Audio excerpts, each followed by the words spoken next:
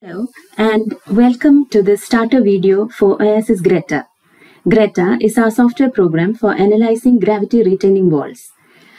It can perform calculations which assess the overall stability of the wall with respect to sliding and overturning.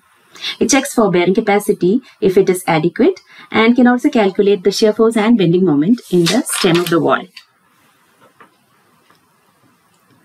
So this is our welcome screen. When we open up Greta, we create a new file. So once it opens up, you can see on the left side the input gateway, and on the top we can see the menu icons which can be used to access different actions. It's always good practice to enter a job number and the initials of the person who is carrying out the analysis, so for easy reference later. Once that's done, you can check the next option, which is the units, and check whether everything is okay or not. The next is to select the analysis options, wherein we will input the values that the program needs to use for calculation. So we need to include the derivation of bending moments. So we enter the following values. This is a hypothetical example only for demonstration purposes. So I will put the number of increments down the wall as 8.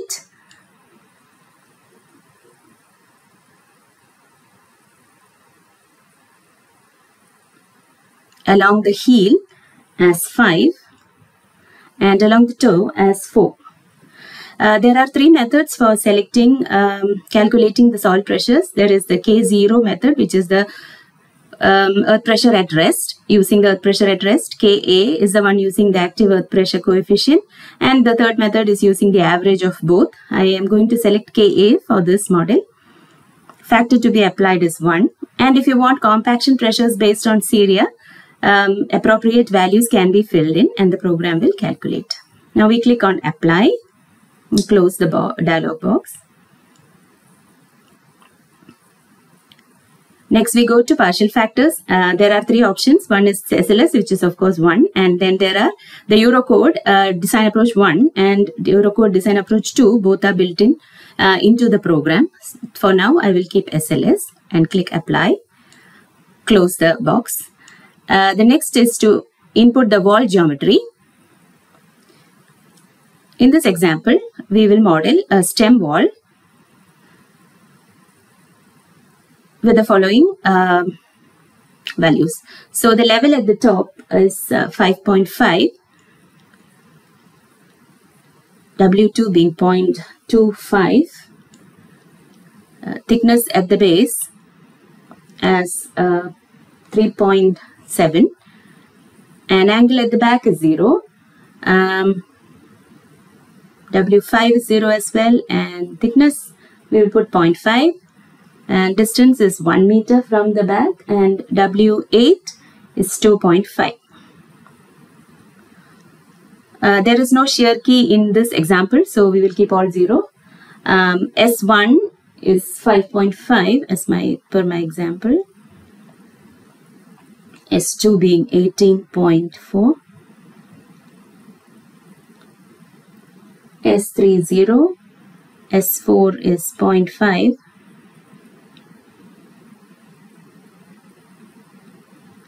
and level in front of the wall is 0.5 as well. Now we will give a unit weight as 24 because it's concrete, and apply and close the box.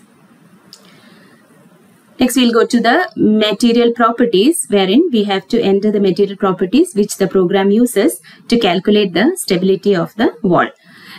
So the general is wherein we input the general parameters. What are the layers of soil we are going to encounter? So the first layer is fill. I will put in user specified values. The program can also calculate if you give the required options. It's drained soil. The bulk unit weight above and below the groundwater level are same here in this example. With a phi angle of 33, no cohesion. The second layer is soil. which is also put user specified, and a drained soil, which has a slightly higher bulk unit weight, is 19, and a phi angle of 37 with no cohesion. So these properties do have to be entered for the overall stability calculation as well. So here is the ratio delta by phi for the virtual boundary and the soil wall, which we have to enter based on our site conditions. So if you refer the manual, use a manual, you can see how to select these values. The active earth pressure coefficient based on the phi angle is 0.328. I'm entering those values. And for the soil as well, I'm keeping 1 as the delta by phi ratio, 0 and 1. 0. Yeah, Ka as 0.186. Same like the value we entered in the previous manual. For bending moment calculations as well, we need to enter the values, appropriate values, 0.56. The active coefficient is 0.328 again. That's it then. Okay, 1 and 0.186. Okay, that's done. Next, we go to material layers, wherein we have to specify what are the soil layers behind and in front of the wall. So now we are going to give the same layers at the back and front. So here 0 meters OD is fill and minus 10 meters OD is the soil. So I'll give the same layers in the front as well. You can select based on the site conditions you are encountering on site. Okay, so now that's done as well. We'll go check the foundation properties are fine. So the allowable subgrade reaction friction, we want to take 37 for the soil, and then we want to calculate the bearing capacity of the fill material. So we will choose the fill material, yeah, and then apply. Okay, now we are ready to analyze. So click on the analysis button. There are some warnings, but that's all right. Click on OK and check, put a tick mark on whichever result you want to show in the tabular output. I'm just clicking on the results.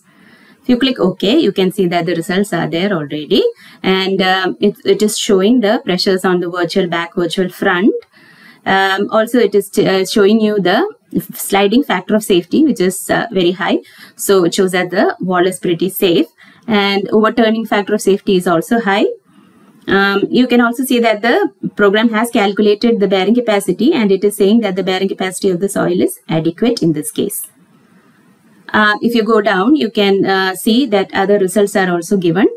If you want to take this and do your analysis further, you can choose the values that are needed. Shear force and bending moment is given as well. For the graphical output, you can see that the graph is also presented for resistance to sliding / overturning. You can see that the maximum is 37.38 kPa.